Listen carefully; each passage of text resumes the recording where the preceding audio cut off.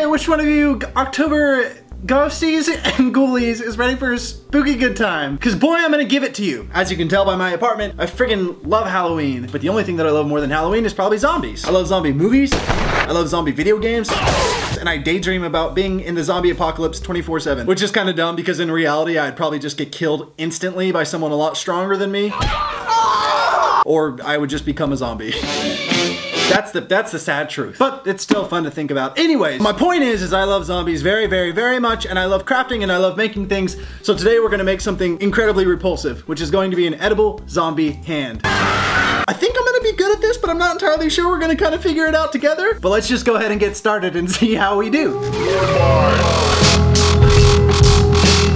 All right, so what ingredients do we need to bring our disgusting hand to life? Well, first we're gonna use jello, because this thing's mostly made out of jello, and this is easy and cheap and you can find it at any grocery store ever. And then we're gonna need some food coloring, of course, because we don't want it to just be one color or it wouldn't be very detailed. Some fat-free evaporated milk, and some Comstock country cherry, just because I think it'd be fun to add some gore details. And of course, the most important part is our very, very, very creepy hand mold. By the way, this zombie mold is on Amazon for like $4. Okay, so here I have this whole mess of ingredients, all right? I think I know what I'm doing. I kind of know what I'm doing, although I do have a Christmas glove, which probably isn't great for a Halloween video because I have to have boiling water for the jello. Oh, but you know what? Hang on. Oh, Santa bit into a friggin' baby. Look it, I made him a cannibal. Now it's a Halloween oven mitt. Okay, so let's start with the jello here. So we're doing 2 of these. First one. Second one. I'm sorry, this is the only clear container I had. It's just my French press for my coffee, but it looks kind of spooky, right? Like something you'd see in a scientist lab. 1 cup boiling water, 1 cup cold water. Let me get my cannibal Santa. 1, 2. Ah! Ouch! Damn it! Oh, it's not that hot. All right. So because we don't want our jello to be transparent, because that would not look like flesh. Ew, what does that taste like? Okay. Yeah, there's milk on me. I'm gonna freak out. 1/2 cup of condensed milk into our cold water. And that's 1.5 cups of cold water here that we are adding to our 2 cups of boiling water. Yeah. Ew. It looks a little pink right now. We're gonna try adding a pinch of yellow food coloring. Okay, so now that we have our disgusting fleshy liquid, we're going to pour it into our hand mold. Ew. And then this bad boy is gonna go in the refrigerator. Okay, so when you put it in your refrigerator, it's really important to keep it even, okay, and level. And now we just wait 2 hours while it sets. So see you in 2 hours. Okay, I have some good news and some bad news. I went to just go play Grand Theft Auto for a little while, and then I fell asleep for 8 hours. But on a bright note, I did have a dream that Tyler, the creator, and I started a very successful fabric store. So there's that. Oh my gosh. Oh, yeah, I'm gonna friggin' scrub! Ah! We did it! It's kind of fleshy colored. Sorry, I'm cool. I knew I was gonna do it. It's not even a big deal. So we're just gonna get a knife now and cut the edges of the mold away. Next up is we're gonna, sorry, I don't even know what I have here. We're going to give this hand some actual zombie detail. How are we gonna do that? Ask nobody. We're gonna use this here food coloring. Damn it, this is cute. I'm having friggin' a good time. Ew, gross. Wow, this is really revolting. Okay, so now I'm just giving him some little definition in his veins because he has veiny hands. All right. Now let's give him a little bit of dirt, like in his fingers and stuff. Make him look like really disgusting. Cause zombies get dirty, don't you know? They bite, they crawl, they scratch, and they scream. I think your fingernails get yellow after you die. Can someone ask a dead person if your fingernails get yellow after you die? I don't mean like a dead person in your life. I don't mean like your grandma. Sorry if your grandma's dead. Okay.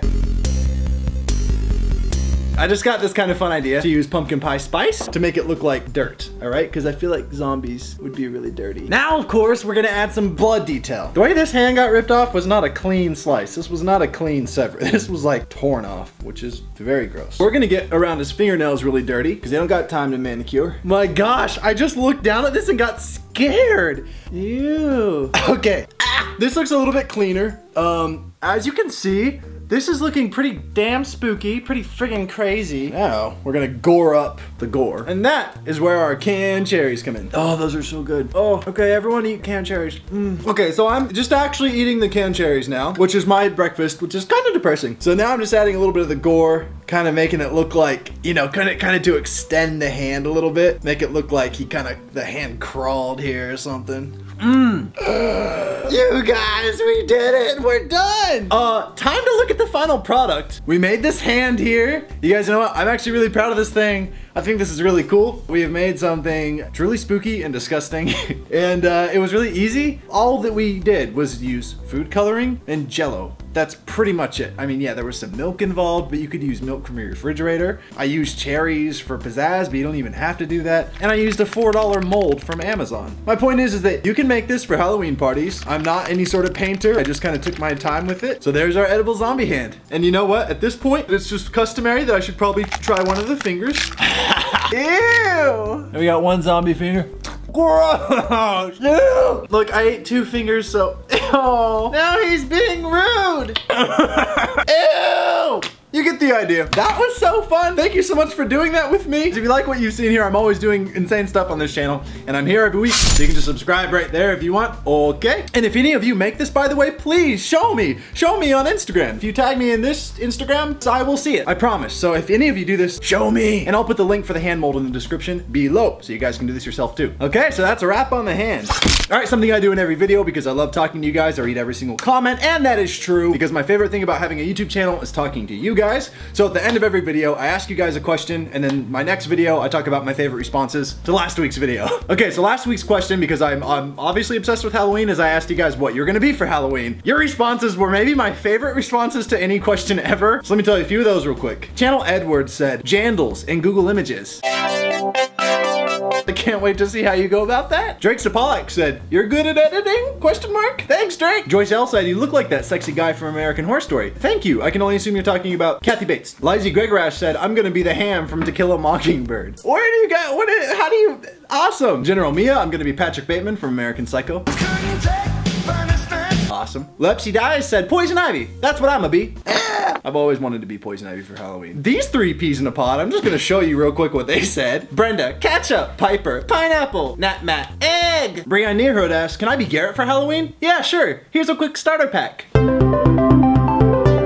Danielle Goldstein had one of my favorite comments. I'm gonna be a baby in a pig costume with a big lollipop and everything. Can you tell I'm excited? Yes, but also, what? And Mayit closed it out with, don't you just love dogs?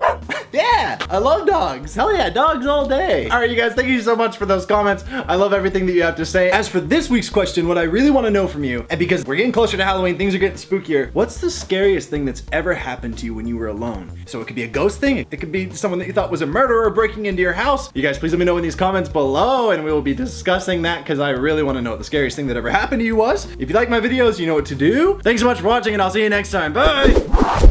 I'm just gonna drop that anywhere. We're gonna do an eyeball! Look at this! Okay, it's a Snickers. Look at this, is gonna look beautiful. Okay, you see what we have here? So let's put them in. Look it! We have to take them out. Oh! But freaking yeah, hell yeah, man, look.